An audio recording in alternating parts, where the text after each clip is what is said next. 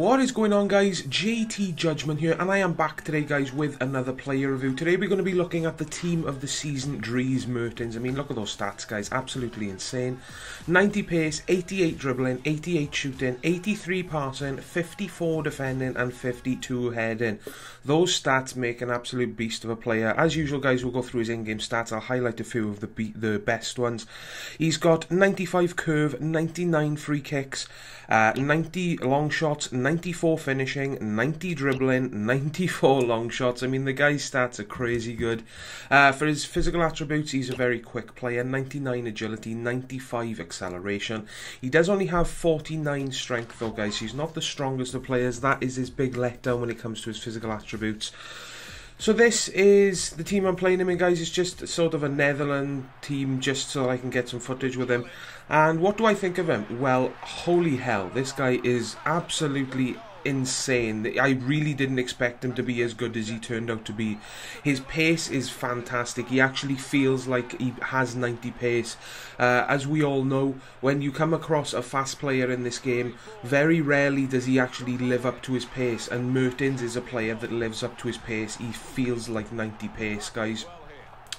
His shooting is absolutely fantastic, guys. When it comes to his shooting, I can honestly say that his shooting is just as good as the non-informed Ronaldo's. And that is saying something, because Ronaldo's got the best shot in the game. And if I say that someone's got just as good a shot as him, then he's got to be good. And Mertens' shooting is absolutely fantastic. You will see that I score a very nice free kick in this video. You will see that I score some very, very nice long shots in this video. Guys, if you have the coins, try him out. You need to try his shooting out. Obviously, once you try this guy out, then you'll know how good Ronaldo's shooting is, because they are just as good as each other, in my opinion. Dribbling with him is absolutely fantastic. I scored a couple of goals in this video where I just dribble around the defenders with ease. 88 dribbling sounds about right. He is very, very good at dribbling. Nowhere near Messi standard dribbling or anything like that. Don't expect to buy him and, you know, be just as good as dribbler as Messi. He's not as good as Messi, but he is definitely very, very good dribbler. He's definitely good on the ball. Passing with him was pretty decent as well. He whipped in a few crosses for my striker and the right forward now and then. He also set up some nice through balls for the striker now and then as well. So 80, is it 83 passing or 84 passing? I can't remember off the top of my head. He made a few good passes for me, guys. Now, some of his bad points is that he is weak. He is very weak on the ball. Again, don't expect him to be muscling people off with ease, because he won't. Most of the time when you get someone, you know, next to him that they press the B button, he is just going to fall and you're going to lose the ball. Unless you know what you're doing with your dribbling or you get lucky, then he will get muscled off the ball with ease. One of his other bad points is, guys, his positioning. One of the strange things is, you know, because I'm doing a player review on someone, I need to pass the ball to him to get goals, to get footage for you guys. Most of the time, I hardly could find where he was. Sometimes I found him holding back in the midfield. Sometimes I even found him over on the right wing for some stupid reason. I don't know. So that was some of his bad points, guys. So let's move on to my final thoughts on the team of the season, Dries Mertens, guys. We'll move over to the strengths first. As usual, he is very fast, guys. 90 pace. He feels 90 pace. Great dribbling. I've got to agree with that 88 dribbling stat. He is a very good dribbler. He has got unbelievable shooting. Even though he's got 88 shooting, guys, his shooting feels as though it should be in the 90s.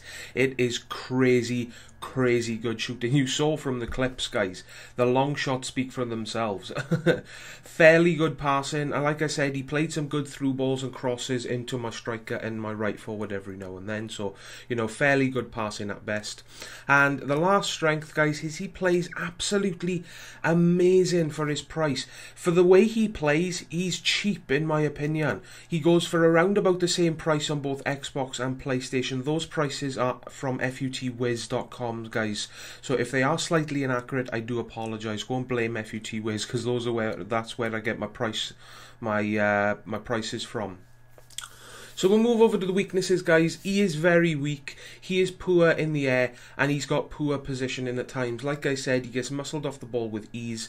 He's not very good in the air, and he can be caught out of position at times, guys. So is he worth it? I've got to say yes, he is definitely worth the coins. This guy has amazing stats, and he outplays them on the pitch. Very rarely do you find a player with amazing stats, but he outplays those stats. Examples: Mertens, Ronaldo. Amazing stats, and they outplay those stats, guys. So Mertens is a very, very amazing player. I definitely recommend him if you're looking to make a Belgian team or a Eredivisie team or any type of hybrid that you need a Belgian left winger. I definitely recommend this guy over Hazard any day of the week, guys. So that was my team of the season Dries Mertens review. I really hope you enjoyed this video, guys. Please leave a like if you did enjoy, and a subscription if you did. It really would help me out, help this channel grow. And yeah, guys, I will see you all in the next video. Ta-da, guys.